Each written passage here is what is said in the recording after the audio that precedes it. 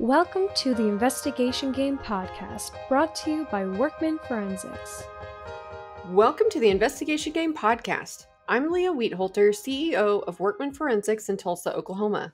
Joining me today is David Mills, obviously not the late writer-producer of NYPD Blue, but rather the pseudonym for our guest today. David picked up technology from a young age, which eventually led to a low-level job in the IT retail sector and resulted in a career in the corporate world as a senior network administrator. Looking for new challenges and a paradigm shift, David moved into the cybersecurity field, putting all of his years of experience to use as a consultant undertaking authorized simulated cyber attacks on computer systems, known as penetration testing, digital forensic and incident response, DFIR, training at a private college, and specializing in open source intelligence. Over the years, he's taken on a wide array of cases ranging from internet subcultures to fraud to missing persons, as well as discovering flaws in a mobile carrier and other security research. Thank you for joining me today, David. Thanks for having me, Leah. I've been listening to your podcast for a while. I've learned quite a lot, so I'm glad to hop on here and share. Well, hopefully, I can share some of my experience with the listeners. Yeah, I'm excited to have you on. You have a lot of experience with a lot of different cyber and digital investigations. So today I'd like to focus on Bitcoin. We haven't really talked much about that, but obviously it's a popular topic right now. But I'd like to focus on Bitcoin from several different perspectives. So we're going to start with, what are some common Bitcoin scams that you've been seeing lately, and how do those work? Some of them are part and parcel of the MLMs, the multi-level marketing schemes. Your previous podcast, I think Stacey Coonan spoke about that a bit. And some of them rely on that. Some of them are just straight up Ponzi schemes. What I noticed was a little while ago, obviously we're all in lockdown because of COVID, and I noticed I figured that with so much time on their hands, people would get up to no good. Folks were desperate, folks weren't working, money was thin, jobs are scarce, and so forth, and sort of globally. So something I did notice that these Bitcoin schemes, it definitely amplified them. You see the same thing if you're dealing with a black hat hacker, for example. Hacking is not a 5-minute plug in a tool essentially and it gets done. It's preparation, it's timing, it's it has to be well orchestrated, and it does require a lot of time, trying to break into things and doing recon, trying to decrypt passwords and so forth. So I started to notice more and more of them and take a bit of an interest in them. To be honest, I've always kind of avoided Bitcoin. It kind of irks me a little bit because, it's kind of like how social media misappropriates the internet. The internet was a far different place when I got on it, so many years ago, and now it's sort of held captive by social media. So whenever something that's new to the general public comes out, I kind of get a bit annoyed, and folks tell me, "Have you heard of this Bitcoin thing? It's amazing." I'm like, "Yeah, I knew about it a long time ago." It's an awesome technology for sure. It's definitely in this sort of niche, and from the criminal aspect, it's absolutely abused. It can be used for so many awesome things, but the schemes that we're seeing now, obviously, it's not. And you can say the same for everything. It doesn't necessarily make Bitcoin bad as a technology. It's very viable. It's the same as peer-to-peer, file sharing. You don't necessarily have to use it to download copyrighted material. Let's say if you were an independent filmmaker, you could make a film and distribute through peer-to-peer. So it's a very good, you could save on the hosting fees and all that stuff. But so some that I've seen are just straight up Ponzi's. There's no way around it. A lot of them have been factored into sort of this MLM. They create this hype. I think what the millennials call it FOMO, fear of missing out. They create this sort of framework, the sense of urgency to sort of pressure one into making a decision. And they're usually sort of the head of the snake is usually this somewhat charismatic character. You'll see color psychology comes into play.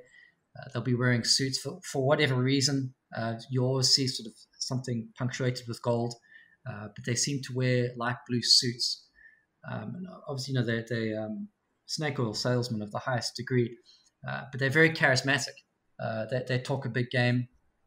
They will say something like, they'll drop something like, Bitcoin's decoupling, and I've never heard of that before in my life. I'm not a financial person. So, but if you say that to someone who's kind of interested and has heard a little bit about Bitcoin, you straight away run on the assumption that this person knows what they're talking about because they know more on the subject than myself. And hence that kind of starts the slippery slope. And in actual fact, I'd say 99% of these people, their technical proficiency is non-existent. They have no idea what's actually going on. They're very opportunistic as well. I lecture in my part-time. Well, I am a part-time lecturer, and something that I've noticed that I always, I teach some of the modules on social engineering, and I say to the folks in the classroom, it's like, you just assume that I know what I'm talking about because I'm standing at the front of the classroom. Why aren't you questioning me? So, folks get roped in. It's basically, it's essentially an MLM with a Bitcoin component infused into it. So you're seeing family members roped in. You're seeing next door neighbors. I've got this business opportunity. And I think in Stacey's podcast, she mentioned, quite sternly said that it's not a business. And I can agree with her. I see these things echoed in this environment. It's not a business. These are not businessmen at all. I was reading an affidavit the other day, which was referring to someone involved in one of these. And they said, Mr. X was a businessman. And I know it was like, no, he's not. He's actually a salesman. And he's also got a class action lawsuit coming up against him. And who knows who else is going to sue him because he's just he was an apex predator. He goes just selling different Bitcoin schemes all over the place. And then, of course, they can kind of anticipate when they're going to implode, as they all do. The interesting one about the Bitcoin environment is the how creative they get with the implosion. Alien abduction, people disappear. Some spec ops guys dropped in through the roof and kidnapped them in the night. Somebody else stole the money. We were hacked as well. But of course, there's no evidence. It's all unfounded. And, they're writing this on social media while they're sitting on the beach with, an 87-year-old pensioner's life savings. So in these Ponzi schemes, are they using Bitcoin as the investment, or are they selling something else and then using Bitcoin as payment? Or are they trying to rope people into investing in Bitcoin? All of the above. They're all fundamentally the same, but they differ ever so slightly. Some, there's one, first one comes to mind. They were under the pretense of trading, we'll invest your Bitcoin for you. They also were advertising as a Bitcoin exchange, but they weren't an exchange. They were just, they went on this amazing run where they actually had no products. They had no services in this specific one. They had nothing at all. But a lot of them will also say, we will invest your Bitcoin for you. And they sort of, the marketing pitch is, sit back, relax, give us your Bitcoin, and we'll do everything for you. There's this cryptography and we've got these Telegram groups. It's all very confusing. Just give us your money. And of course, it's fantastic for them that they're using Bitcoin because, with most, investigations, you always hear folks talk about follow the money. But herein lies the problem, is that it's more difficult with Bitcoin. So sometimes what they will do is they'll sort of anticipate, well, the scheme's about to collapse, so they will tumble the Bitcoin. And when you tumble the Bitcoin, so when you have a transaction, it will go from wallet A to wallet B. And you can see that transaction. You can see all the transactions. But when you tumble it, it's effectively, it's money laundering. So it will take the contents of wallet B and then transfer the funds from that wallet into 10 other wallets.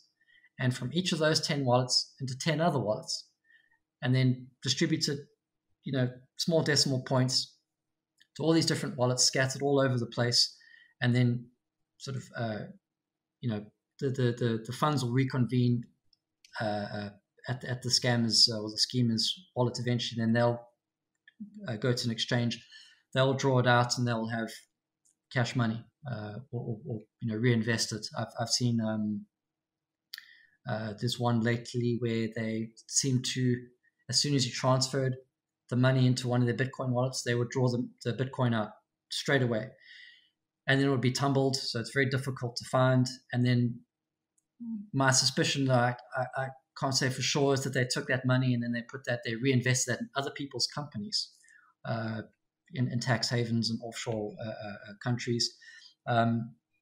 Dubai seems to be a hive of this activity. There's lots of people gravitating around there because a lot of countries don't have extradition. For whatever reason, the country doesn't seem to go after these scams too badly.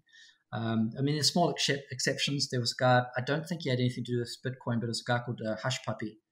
Was a pseudonym. I think his Instagram account still exists.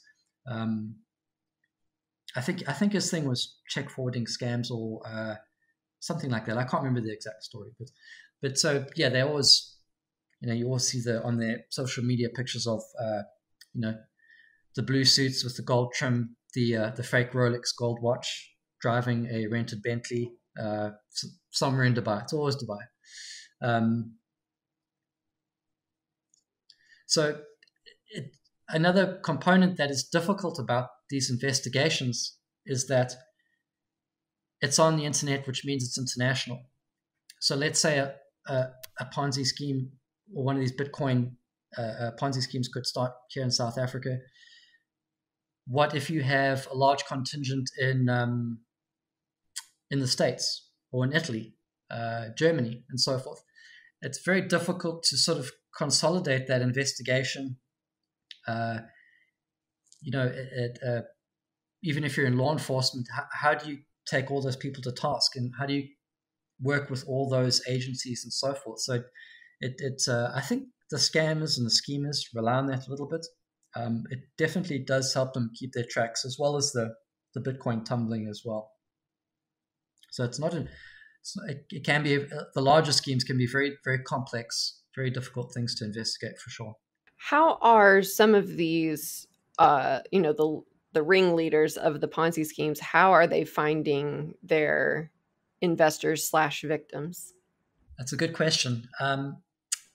Some of them are just cold calls. If you go into YouTube, for example, and if you search for Bitcoin, you're going to find a myriad of Bitcoin experts, crypto experts, and these are people. I think they have a tenuous grasp on mathematics, let alone something as complex as Bitcoin and trading and so forth. What I've found is that a lot of folks, so mostly the tier one folks, so they're the ones always at the top there. The tier one folks almost always have a history behind them. So, for example, they'll have a history of liquidation, fraud, and also history of being involved in other schemes that are similar as well. So sometimes they're pretty easy to track. A lot of them I haven't often seen just appear out of the blue and be inspired and just go off on this glorified Bitcoin fueled Ponzi scheme. And a lot of them I noticed also will hop from one pool of recruiters to the other, and then they'll share links. They will refer people. The one Apex Predator sales person that I can think of as well. I saw a list of all the schemes that he's involved in, and he's hopped dozens and dozens and dozens, and they pay him a commission, obviously, because I would say he's usually tier 2. So he's got a lot of folks under him. I saw some bank statements the other day which showed his commissions, and he's earning some pretty good money just from the one scheme alone. And I would think if he has probably a good month, he's hedging his bets on all these different schemes. He could be making probably $100,000 a month, around about there, because just you don't always get an insight to the actual figures because there's so much mysticism and deception with this as well. Mm-hmm. And then what's common as well is that they'll group a whole bunch of people in. That scheme will implode. And believe it or not, those folks will follow the tier one folks right into the next scheme. It defies logic, but people do it. I've seen folks. There's one scheme at the moment, and there's essentially like a core group of investors, and I used the term investors very loosely because they're not investing; they're donating their money. They've followed these tier one guys. They're probably on their third or fourth iteration now, and you kind of wonder at what point do they run out of money? What point do they realize, well, that's failed, the next one failed, but the next one has to work. So, the psychology comes into play as well. They also target folks that might have low self-esteem, for example. There's this feeling of inclusion, this feeling that you're part of something special. Some of the more sinister schemes will say they'll go after public figures in law enforcement and various agencies and say they hate Bitcoin. They don't want to see you get ahead. The banking system imprisons us, financial freedom, and that whole thing. When it's in actual fact, the law enforcement agencies are actually looking after the best interests of those folks, and that's what they're there for. So yeah, a lot of hype, a lot of mysticism, a lot of untruths. We'll be right back to this interview.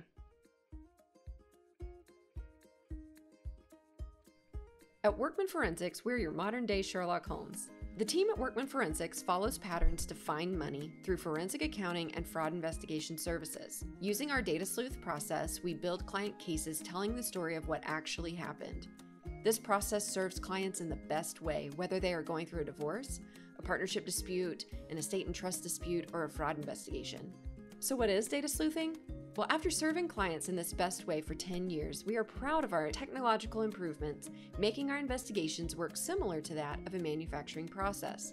By following a consistent investigative and internal process, our team addresses client concerns in a timely, responsive, and thorough manner. But don't worry, clients don't go through this process alone. We believe communication is vital to the success of an engagement, so each client is guided by a highly trained and specialized expert forensic accountant along the way. And because we think data sleuthing is the best way to investigate financial disputes, we work to train other professionals as well through our investigation games, guided interactive workshops, and our Be a Data Sleuth seminars. To learn more about any of these services or trainings, visit our website, workmanforensics.com. In fact, our website is full of resources for anyone looking to learn more about forensic accounting, fraud investigation, or our data sleuth process. This includes blog posts, free Excel downloads, more podcast episodes, and links to our YouTube channel. So if you're looking to get into the investigation industry, or if you've been an investigator for years, we know you'll find something helpful in our free resources. So visit our website, workmanforensics.com.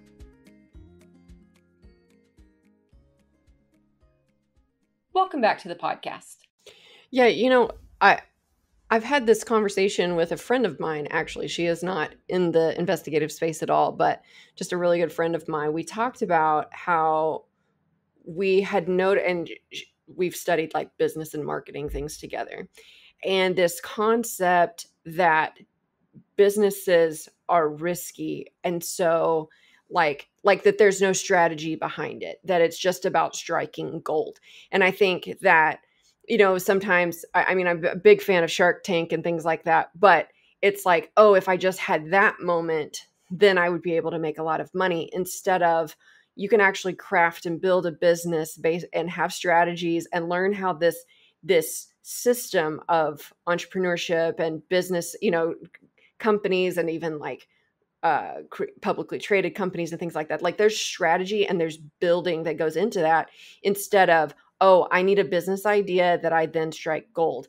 And so I think that if that's somebody's mentality, because we've seen this, both of us have seen this personally in our lives, is that if that individual's mentality is, well, all of business is a risk and it's just about meeting the right people at the right time and kind of having this, like, I don't know, breakthrough moment, I guess, then I could see how someone like that, and in my experience, those are the people who are more susceptible to Ponzi schemes, to multi-level marketing, because they feel like that's how business works.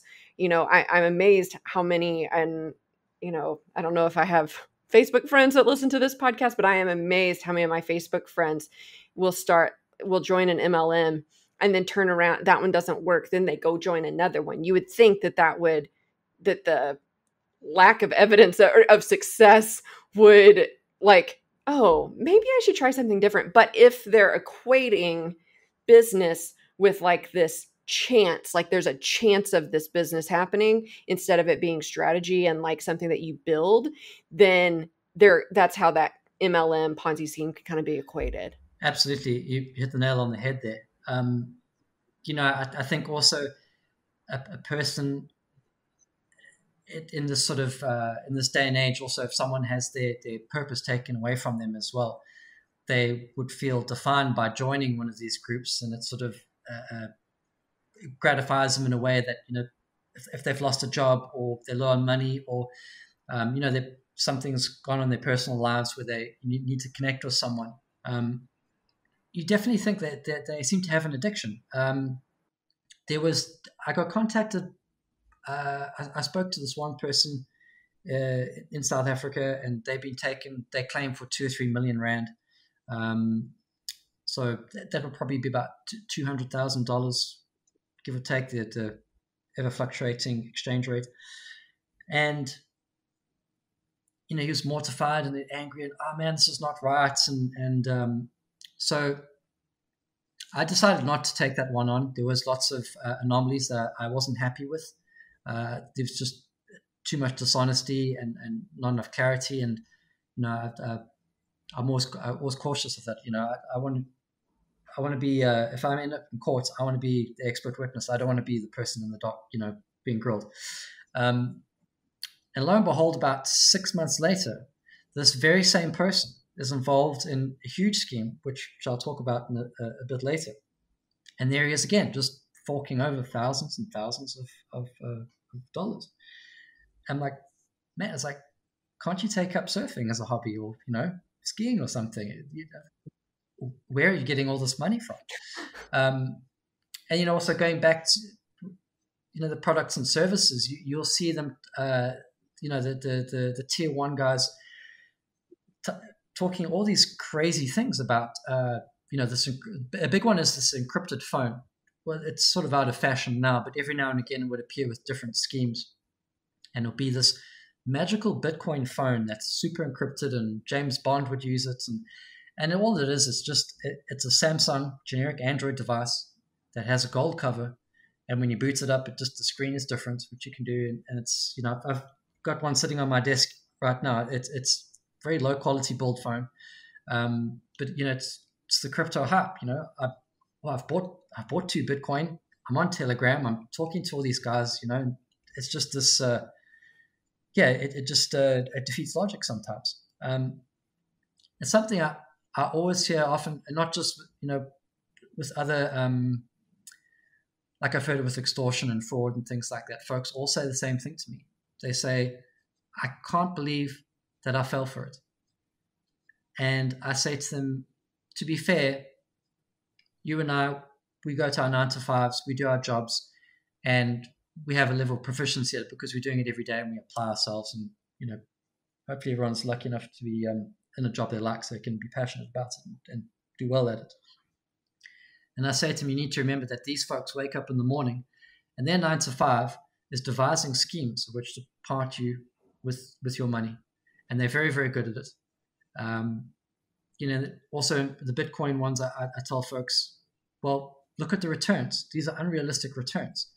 How is it viable for a company to giving you back this higher return? It's just not feasible. The second sign is that what is the credibility? Does this person have a degree in computer science? Are they a cryptographer? Do they have 20, 30 years in the IT field? Do they have the equivalent financial experience? But these days, a crypto expert is someone with a Facebook account with no actual experience. Then the third thing I tell folks to look for is that whenever you've been rushed into a decision, it's not a good thing.